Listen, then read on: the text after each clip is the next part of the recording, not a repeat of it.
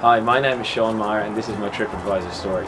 In June, my girlfriend and I left for an island off the coast of Honduras called Utila. As we had very little previous experience of the area, we relied heavily on TripAdvisor to guide our decisions. This led us to have a quick scout around for the best place to do a PADI license scuba diving course.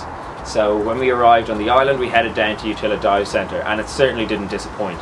The staff were incredible and the facilities were amazing. Therese, who was the head instructor at the time, was exceptionally good with my girlfriend Claire, who was quite a nervous swimmer at the time.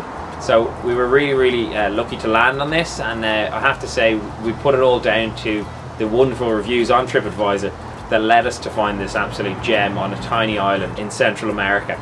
So I would definitely recommend Utila Dive Centre, and even more so I would recommend TripAdvisor to guide your decisions on holidays.